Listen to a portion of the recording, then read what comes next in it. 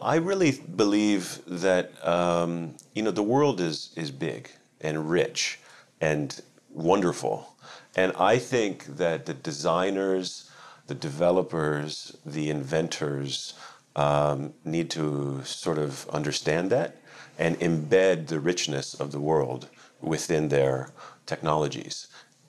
I'm not sure that's happening yet. And particularly when we talk about artificial intelligence and as algorithms become more sophisticated and they become, ever closer to us, right? Maybe even, invasive, right?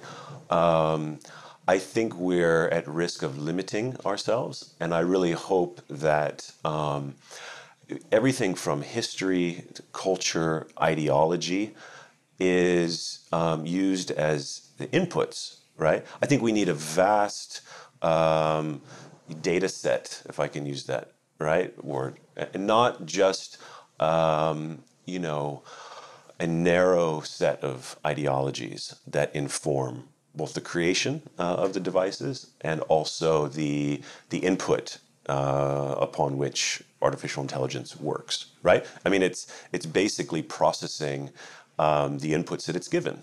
And, there's people now talking about inherent racism in artificial intelligence. But I think perhaps more insidious is just a very narrow perspective on the world and a narrow conception, a narrow ideology, which I hope that can be expanded, right, to include the richness of the world.